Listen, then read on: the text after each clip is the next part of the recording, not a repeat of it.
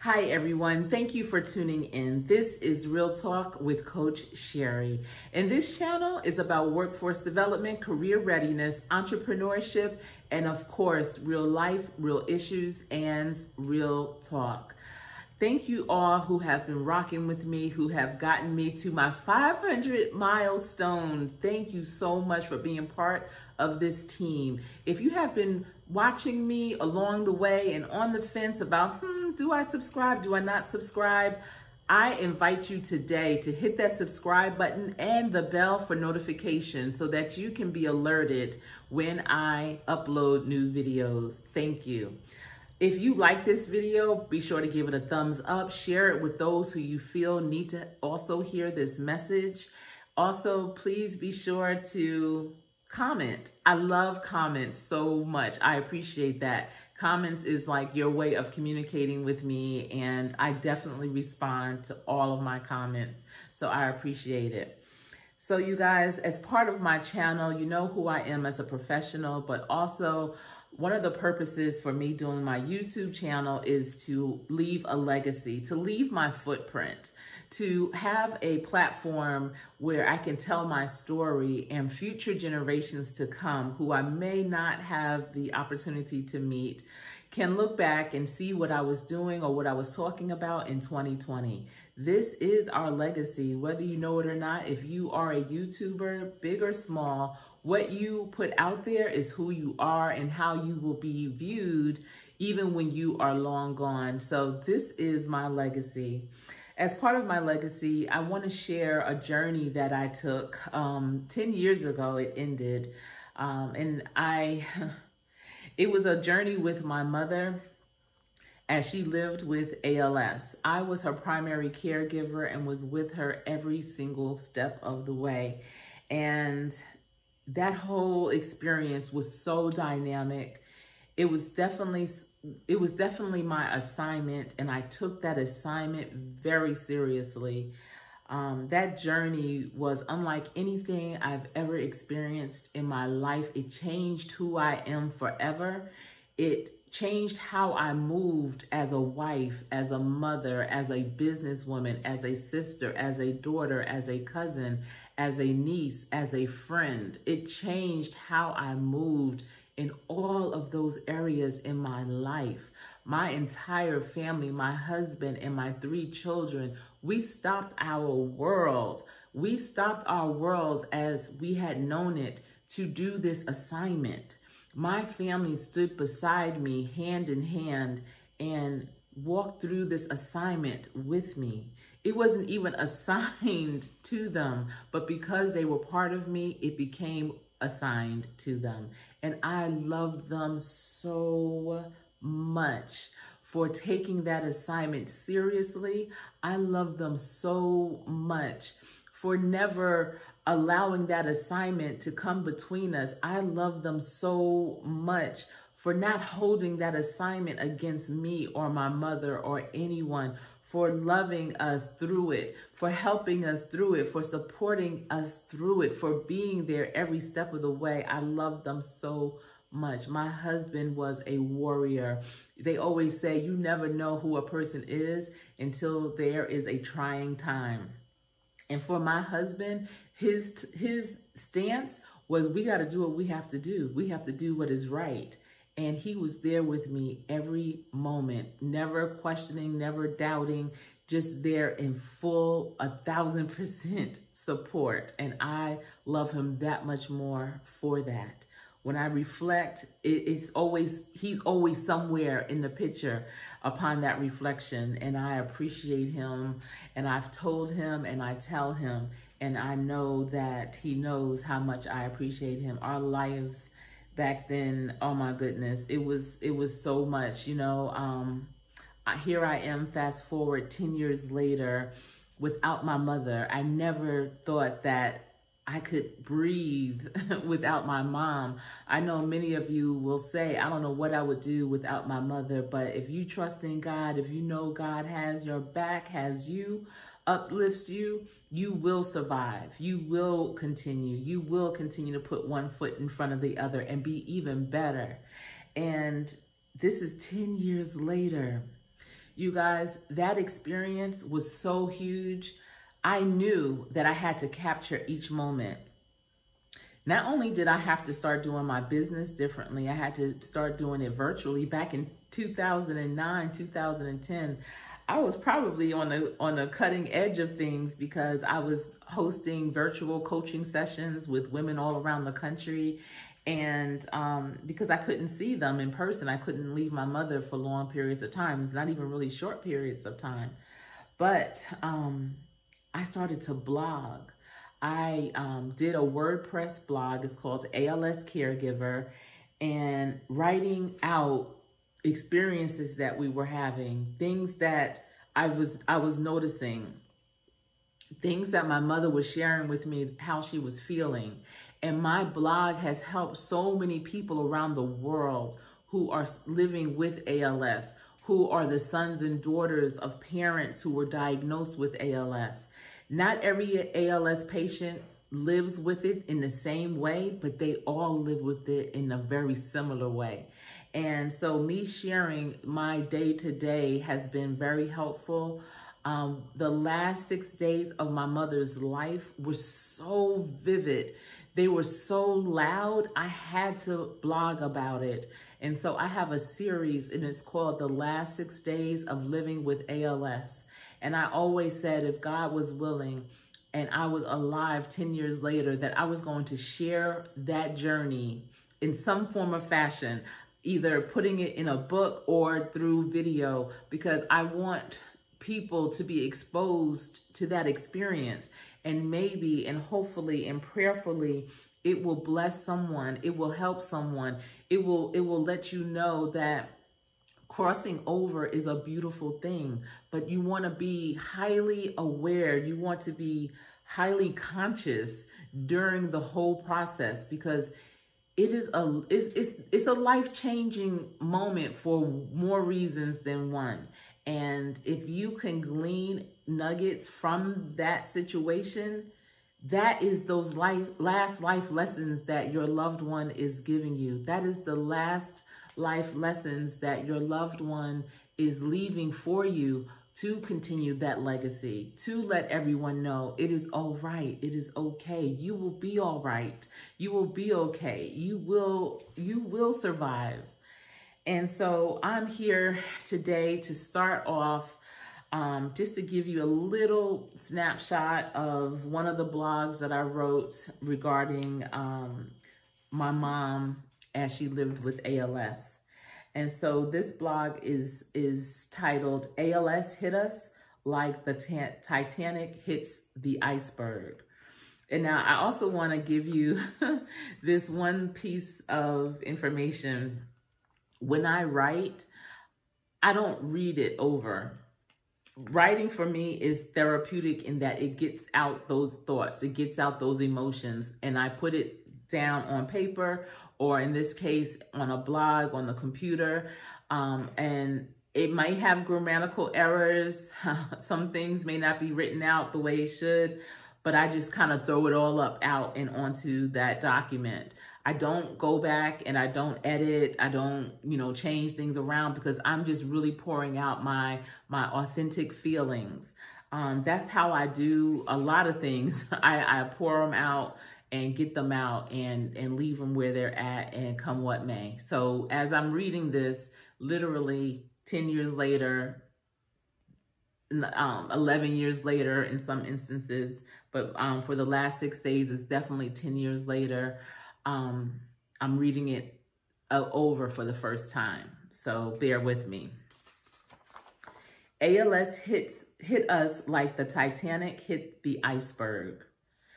So for many, they look at ALS as that is something that they are dealing with over there. That stance is taken often when you are not educated one way or another about a particular illness. Prior to October 2008, I didn't know much about ALS. I definitely didn't know anyone who had it. But October 2008, my mother was diagnosed with ALS, also known as Lou Gehrig's disease. The day we found out, we actually celebrated. And looking back on that day 2 years ago, we were like passengers who boarded that fateful voyage on the Titanic so many decades ago. Prior to her diagnosis in the late 1980s, my mother started experiencing problems with swallowing certain textures of foods. She had one of the most beautiful and well-trained singing voices that I have ever heard around. And around that same time, she found it difficult for her first soprano voice to hit certain high notes. Then, in most recent years, her voice became extremely weak while talking. She was treated for thyroids. That was the only cause her doctor could come up with as to why her voice was changing so, and why it was becoming more difficult for her to swallow. Prior to her diagnosis, about 7 years before that, she began falling. Not the trip and fall we all may experience from time to time if we're not careful on certain terrain, but I'm talking just learning how to walk when you roll type of falling, where she couldn't even put her arms out to catch herself. The kind of falling that a toddler would do. July and August of 2008, my children and I were with her and witnessed falls just like that while at the farm getting vegetables and enjoying a great day at the lake. Prior to her diagnosis, she experienced changes in the range and comfort in her body, shoulders, hands, knees, etc. She ended up getting a right shoulder and knee replacement. But that didn't help her increasing weakness or symptoms. September 2008, she went for a follow-up after her knee replacement to her orthopedic doctor. He noticed that her voice had changed even more and scheduled her for an MRI. She had the MRI done and they noticed atrophy on her brain and recommended that she go to a neurosurgeon. Sorry. We went to the neurosurgeon, and after reviewing her visually, he recommended that she go to a neurologist. We met with the neurologist that day, and visually he made a diagnosis of ALS, but didn't want to rely on that and scheduled her to come and have intensive testing done. We went back the next week for the intensive testing. I was in the room with her as they hooked up all kinds of patches and cords to all parts of her body from head to toe. They were measuring the waves of her nerves, and her diagnosis was positive for ALS. Because we finally had a name for what had been occurring in her body for years, we celebrated. Not knowing was like walking into a dark room and getting punched in the face every time you went to fight to flick on the lights. Knowing gave you the chance to flick on the lights and see the punch coming. As we smiled, cried, and laughed during the diagnosis, I remember the doctor looking at us ever so curiously. He was like the designer of the Titanic when they went on the tour and they were raving about the boat having this capability and that capability. And all the while, the designer warned Rose, the actress, about the lack of lifeboats. The look in that doctor's eyes when he looked at me said, there are not enough lifeboats for everyone. That is when our real journey began. So ALS does to a person what an iceberg did to the Titanic. It's not necessarily searching for you, but as long as you are in the open waters of life, you may get snagged by it. ALS is not particular to any one type of person. There are many different forms of ALS. It is a very custom blend disease. Going to our ALS Association chapter meetings, I see people from all walks of life and ages. There is no known cause. There is no cure. However, unlike the Titanic, There is no opportunity to steer away if you are headed right towards it. This is why the ALS registry, which is now functional, is important for people with ALS and PALS, which is the caregivers, to register. By registering, better statistics on the disease can be monitored, patterns will be exposed, and we will be that much closer to finding a cause and/or cure. So let's not go down with the ship because of the iceberg. Together, we can make a difference and steer into safer waters and continue our celebration of life.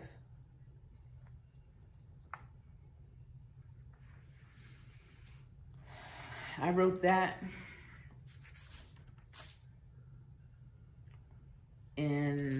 shortly after my mother's diagnosis in 2008.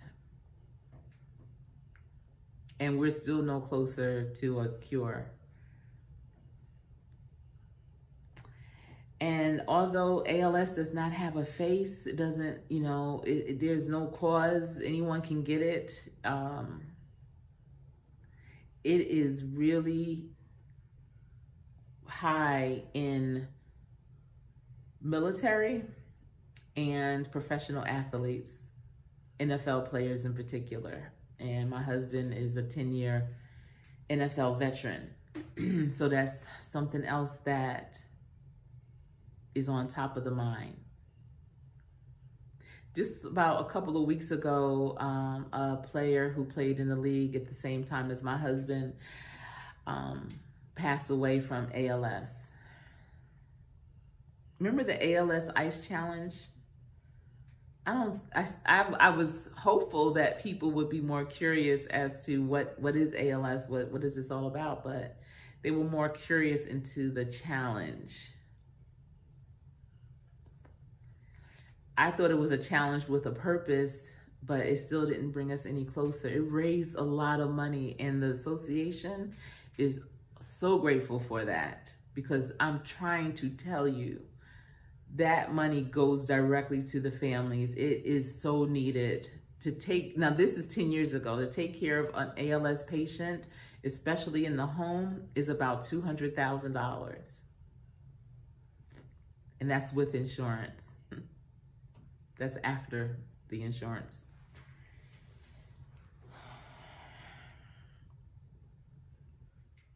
So this is my journey that I'm going to share with you. And I hope that you're able to learn more about ALS, learn more about life and death. I'm just going to go over the last 6 days of living with ALS, but I invite you to read more on my blog. There's so much incredible things that my mother and I did together, and that my family did as well while she was living with ALS. And she is a crusader. She wanted to do better so that others behind her could have better. She sacrificed going to, receiving better care, because she felt that if we made enough noise, it would change what was going on where she was. And it did. It did. We made some changes. But stay tuned. Tomorrow, I'm going to work my way back. My mother passed away August 30th, 2010. So I'm working my way back, and it starts tomorrow. All right, everyone, I appreciate you for tuning in, for watching this video, and be sure to like, comment, and subscribe. If you're not already subscribed, please, I invite you and subscribe, and thank you so much for those who have been rocking with me. Until we speak again, remember, practice how you play, practice hard so you always play to win. This has been Real Talk with Coach Sherry.